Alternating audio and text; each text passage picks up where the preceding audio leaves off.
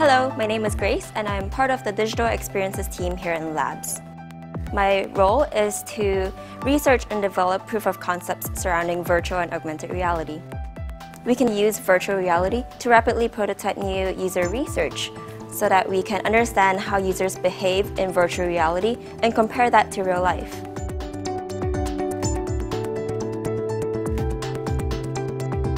For example, in this virtual reality scenario, a user is placed in a car to drive around a suburban area. He then experiences several oncoming cars. Some of them may be too close for comfort or about to hit him. Would users emit similar physiological responses in virtual reality compared to real life? Another question we like to ask is, what if the car made a mistake? Would users continue to trust it? Over here, the car missed the stop sign and the red car almost hit him. How would they react?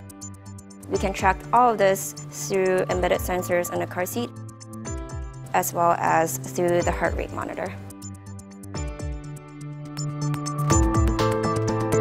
Virtual reality is the next big technology that we should use to prototype new products.